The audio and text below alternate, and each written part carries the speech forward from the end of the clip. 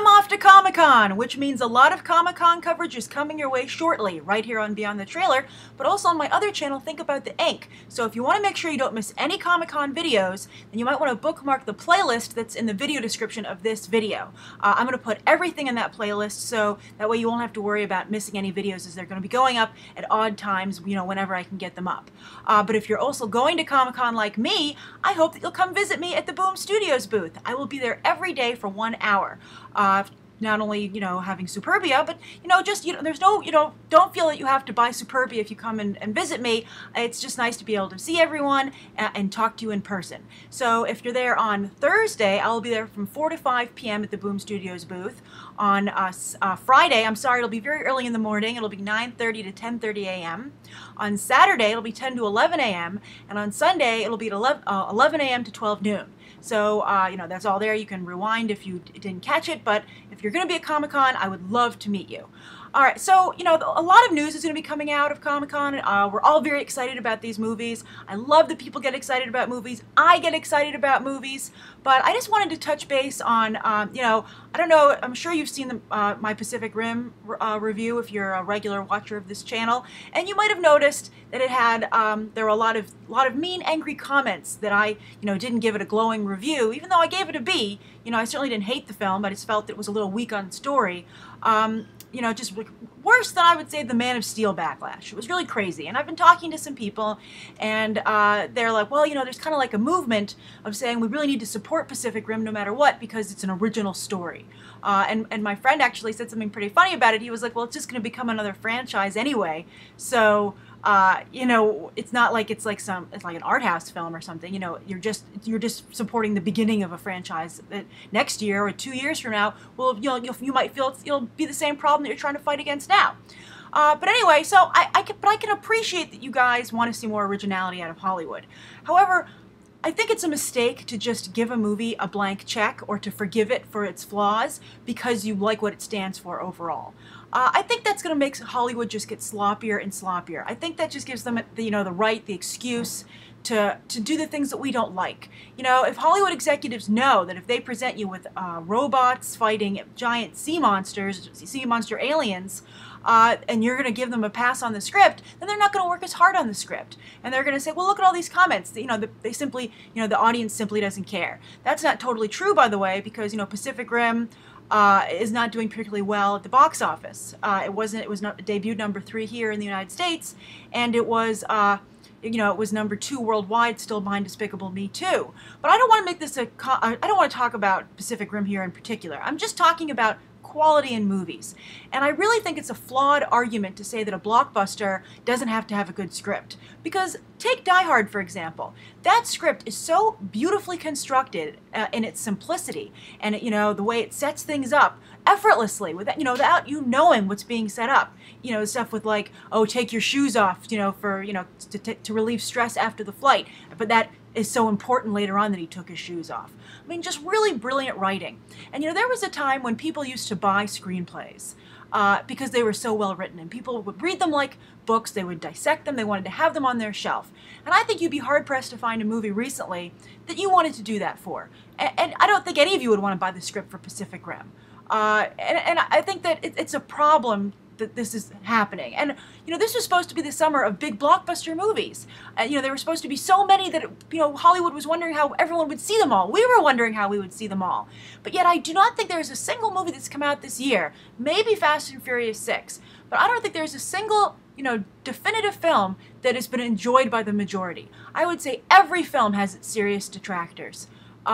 Be they very vocal or be they actually just very large in numbers. But there just has not been a movie that's been embraced by audiences overall. And I think considering how many movies are coming out, that's just shocking and disappointing. You know, so if you're going to try and, you know, use your ticket money to do something good, you know, I think it's wonderful you want to promote originality, but let's also try and promote good script writing, because for any movie, blockbuster, Oscar movie, you know, indie film, anything, all movies begin at the same place, and that's the script.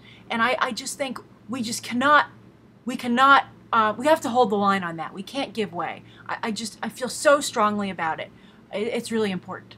But so, I mentioned that there are no movies that everyone agrees with. So, let's kind of like be on a happy note here. And I'm going to talk about, I want to give you my list of the films that I really like so far this year the most. Now, there are films on this list that I enjoyed, but I'm talking about films that I would recommend someone see in theaters.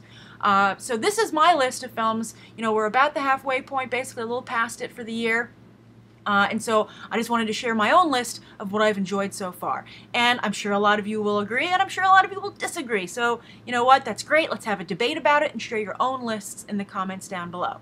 All right, so I did them in the order. I even did them in order of how much I like them. All right, so the number one film I liked so far this year was The Great Gatsby in 3D. I can't stress to you enough how important it is I feel this film be seen in 3D. I wonder how it's going to play in 2D when it goes to video and on demand and stuff like that. But I really, really enjoyed it. It's an interesting film, and it played much better overseas than it did here, but it still did pretty well here as well. My second favorite film of the year is World War Z. You can check out my review for that. I think I went into a lot of depth as to why I enjoyed it. I really liked the international quality of it. I liked the realism of it. And I liked the it was an intellectual blockbuster, I felt, and I really enjoyed it. It was the Jason Bourne of zombie movies, in my opinion. The third film for me was This Is the End. Just a top-notch comedy that was just laugh after laugh. It never lost its momentum, which seemed impossible considering, the premise. It just never slowed down. It was very inventive, and I don't think I laughed that much in any other movie this year. I really liked it. Fourth, I have to say, Iron Man 3. I feel that the twist was a major misstep for Marvel. I'll be curious to see how it affects their bottom line going forward. It's still the top movie of the year by far, with over $1 billion worldwide. It's currently the only film in the $1 billion club. So it still did very well at the box office, but we'll have to see if, a little seed of hate has been planted in the fan base for Marvel based on that. But I really liked it a lot. I said I felt that an Asian actor should have played the Guy Pearce role. But other than that, I really liked it. I thought it was very well done, and I thought Shane Black, fantastic return to form. The fifth film that I liked this year was 42. It was an old-time Hollywood biography, and I thought it was very well done. I thought it had a lot of heart. I really liked Harrison Ford's performance. Shocker. I thought Chadwick Boseman was a great new talent on the scene, and it was just a really interesting story. Very, and it wasn't too. It wasn't, really pulling on the heartstrings too much. I think it just did what it was supposed to do. Really good old-fashioned Hollywood filmmaking. Next up, so that was number 5. Number 6, interestingly, Fast and Furious 6. Talk about a guilty pleasure. I had such a good time watching this movie. I saw it by myself when I was at Phoenix Comic-Con during a break. I had a really good time. I saw it on a giant screen. I laughed out loud when The Rock was so big that when he punched someone in the face, it was ridiculous. And, that talk about, not losing steam. This is a franchise that isn't losing steam. It's actually picking up speed. Next, so number 7 would be Oz the Great and Powerful. I know a lot of people didn't enjoy this, but I loved it. I thought it was respectful of the original Wizard of Oz, which I'm very excited to see in IMAX 3D, by the way, come in September. I'm definitely seeing that for its one-week engagement. I saw a preview in front of Pacific Rim, and it looked like they did a wonderful job remastering it, Warner Brothers. It was really impressive. But I just liked it. I thought James Franco's performance was inspired. I loved, that it didn't, it didn't try and, whitewash the idea, of a con man. He truly was a con man. I thought, of course, the women's roles, not great, actually pretty bad to some degree, but I thought it worked within the context of the story. It didn't take me out of it. And also wonderful 3D, really great, set design, really well done. And then, 8th film for me of the year so far. I only went up to 8. I don't have 10, I'm afraid. 8 so far, Pain and Gain. I know a lot of you hated this movie and thought it was in bad taste. And to some degree, I think it is a little bit in bad taste. But I thought it was such a powerful, powerful look at American greed and stupidity, and how when those two are mixed together, they can be just so incredibly dangerous. And it was perfect 90s filmmaking. This is a story that took place in the 90s, and it was just, it was like every trick that Michael Bay has learned used in this one spot to make, I felt, a film with a message. And great performances across the board, from Mark Wahlberg to Dwayne Johnson to Anthony Mackie. Really well done film. Really, and even Tony Shalhoub. Great. I have the soundtrack. It's great, and I listen to it at the gym, actually. Also, I would also like to note that I haven't seen Despicable Me 2 yet. I promised my sister I would see it with her when I was on when I go and visit her later this week, or no, after Comic-Con.